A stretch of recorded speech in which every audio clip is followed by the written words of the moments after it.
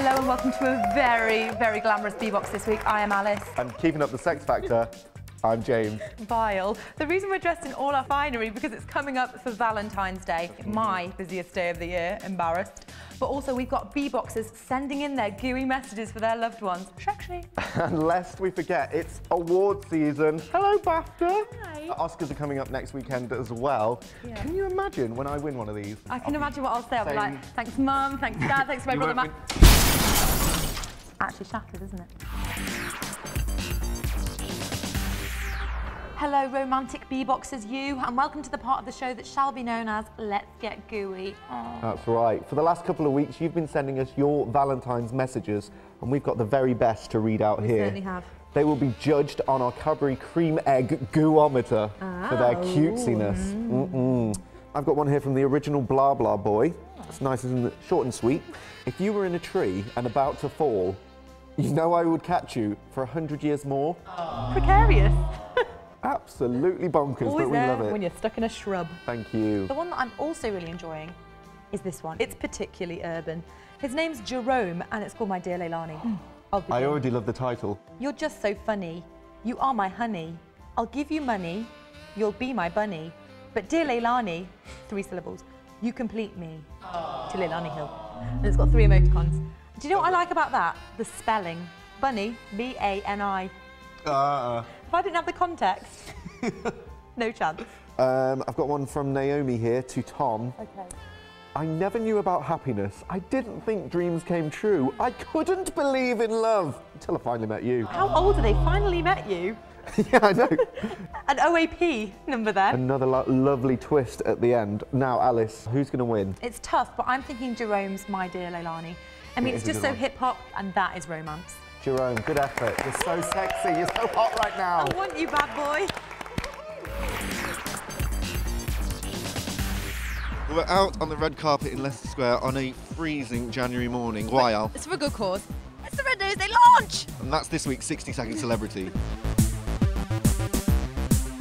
Hello. How are you guys? You cold? Good, freezing. What have you got on your face, by the way? Well, for comic relief, I'm going to give £1 for every signature I get on my face. I'll sign your face. I put all sorts across your face. Tell me it's not permanent ink. I can make it look like my moustache. How lovely. Oh, Rush, don't kill me! Watch my eyes! You know when you think about how your life's going to turn out, you never think Claudia Winkleman's going to sign your neck. Listen, I'd lick it if you gave it another quiz. Can I say your upper lip is a very nice place to be? You're looking great. What's the most outrageous thing you do for comic relief? I might snog you with tongues. Wear a donkey costume and throw yourself off your roof and I'd go, yeah, all right. I think I wouldn't do anything that outrageous. Naked is quite good. I do naked. I would go that far. I don't think I'd go so far as getting people to draw all over my face. I think that I wouldn't go that far. Let's look who we've got here. I can see Joanna Page, Steve Jones. We've got, this looks like Alid from the Chris Moyle Show. This is Hugh Dennis off of Outnumbered. If we turn the head, we've got Alex Zane. We've got, I can't even read that, but it's love. Carol Waterman's on there somewhere. An absolute riot. This week I'm sharing the love with the Mr. Kebab Appreciation Group. So I've come down to the best Turkish kebab shop to find out about this takeaway treat phenomenon, Abracababra. I'm here with Mustafa at the best Turkish kebab in the world, some might say. I have some big questions from the Bebo users.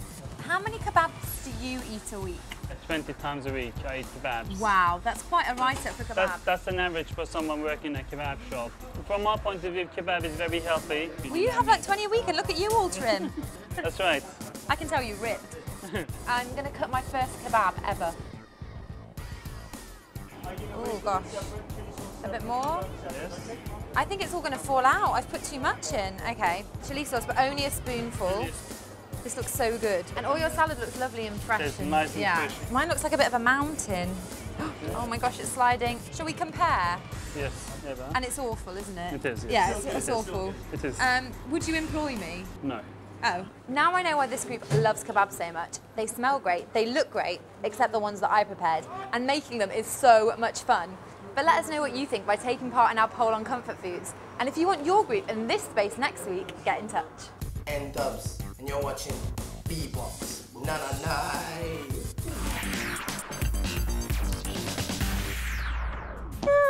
This week we've been inspired by the Snowboard Addicts Bebo group, so we've come out into this proverbial blizzard for James versus Alice. Our challenge this week will see us dodging snowballs from our friends.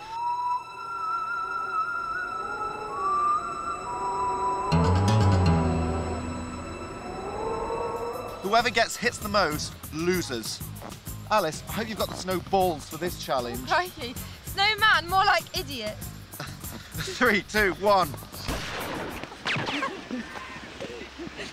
Oh.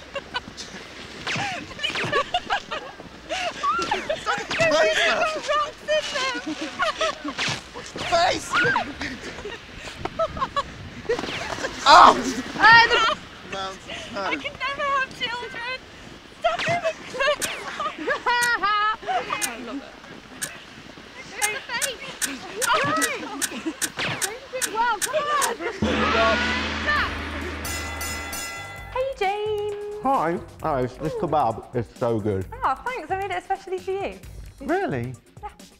Anyway, don't forget to keep sending us your videos, your comments and your messages because it's you guys that make this show That is happen. so nice of you. That's A-okay. No, but it's really nice of you. Don't think anything of it. Also, in the next few weeks, we've got The Great Escape coming, which is a fantastic game that you can be a part of. I love you. Loopholes, what? Kebab. I love you, kebab. Yum, yum, yum. Good. But that's all for this week. Join us next time. Yes.